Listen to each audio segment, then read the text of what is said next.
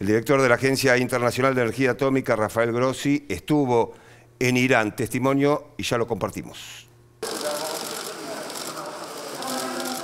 What is important for me now is to say that we continue to believe that this document is a valid instrument.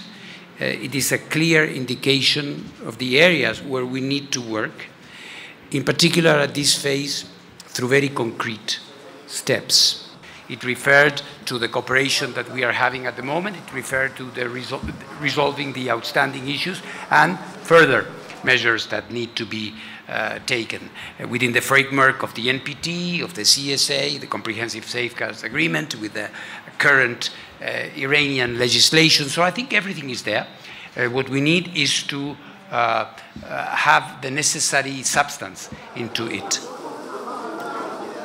جمهوری اسلامی ایران از برجام خارج نشده.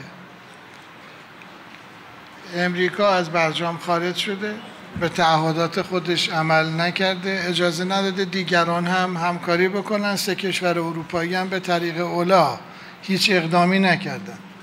ما در این مذاکرات پیشرفت بیانیه مارچ رو به عنوان یک خط مبنا مثبت ارزیابی کردیم. We don't look at external actors. Here I deal with the Islamic Republic of Iran. That is my interlocutor. We are aware that on these issues that are very important for international peace and security, there are interests, sometimes conflicting interests, but my role is to look into the actions that we take with Iran, in agreement with Iran, so that we can clarify, dispel any doubts that may exist.